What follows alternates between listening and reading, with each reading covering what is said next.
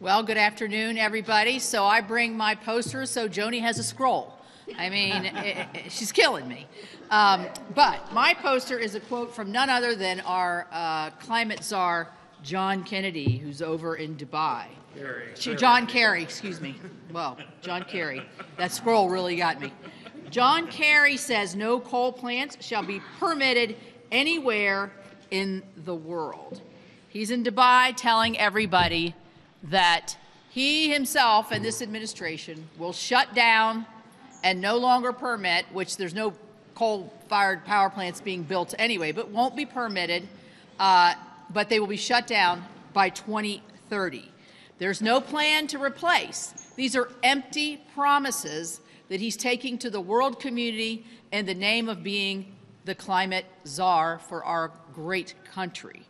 And even nuclear, which could replace some baseload desires across this country, power needs, can't get permitted, isn't being moved, and there's no new nuclear plants online at this point. So if you say to yourself, who does this really affect?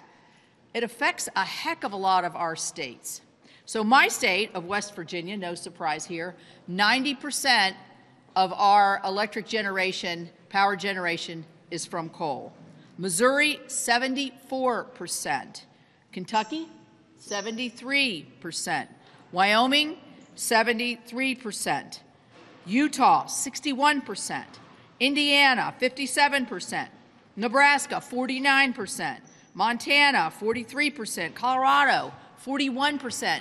Basically what the administration is saying, that in 6 years, over half of the energy production that you have in your state for power generation will be stopped under this administration's policies and Clean Power Plan 2.0. This is unrealistic, it's unachievable, and it makes absolutely no sense at all. Much like their EV car mandate. Nobody here is against electric vehicles, none of us. But you know what? We put $7.5 billion into the IIJA to make sure that we had electric charging stations to meet the mandate of the new EVs. In 2 years, how much of that money's been spent? Zero. How many electric chargers have been put all across our country? None. These are empty promises, unachievable goals.